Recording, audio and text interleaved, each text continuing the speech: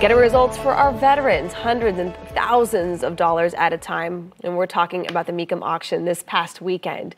There were unique trucks that were auctioned off for the Gary Sinise Foundation. And Trooper Steve told us all about the event last week. He's here now with the update and serving those who serve. That's right, ladies. This was so cool and a great example of how a bunch of people can come together to get results for an amazing cause. First, Sunbelt Rentals bought and donated the 2021 Bronco to the Gary Sinise Foundation. And if you don't know who Gary is, well, you'll probably remember him as the actor who played Lieutenant Dan in the Forrest Gump movie. Then, legendary auto designer Chip Foose, who stepped in to soup this truck up. He told us all about it before the truck hit the auction block. You know, it's truly an honor to be involved with the Bronco and the Gary Sinise Foundation. Sunbelt bought the Bronco, they brought it to me. We did suspension on it, wheels, tires, we did some interior work, we did all the graphics.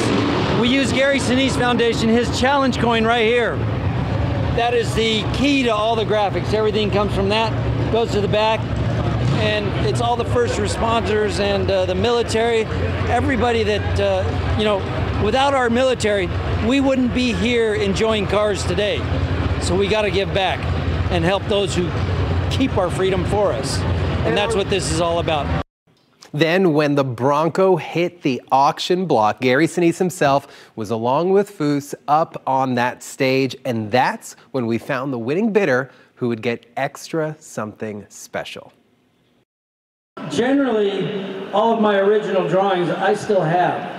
But I went ahead and framed the original drawing of the Bronco, and the top bidder is not only going to get the Bronco, but you get this original drawing of it as well.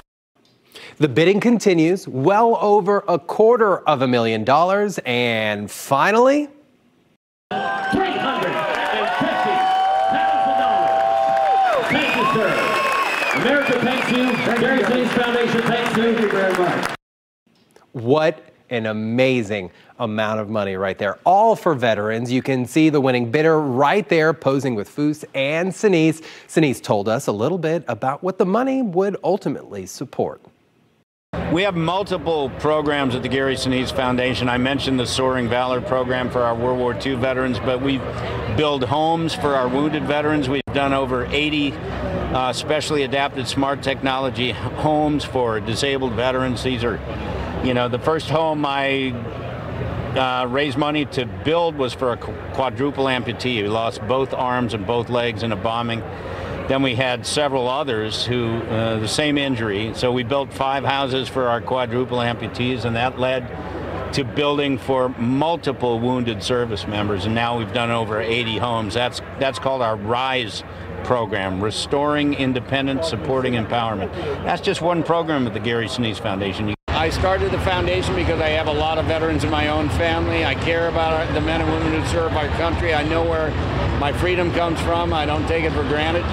And I created the foundation in order for to serve as kind of a rallying point for our fellow citizens who want to support the men and women who serve our country.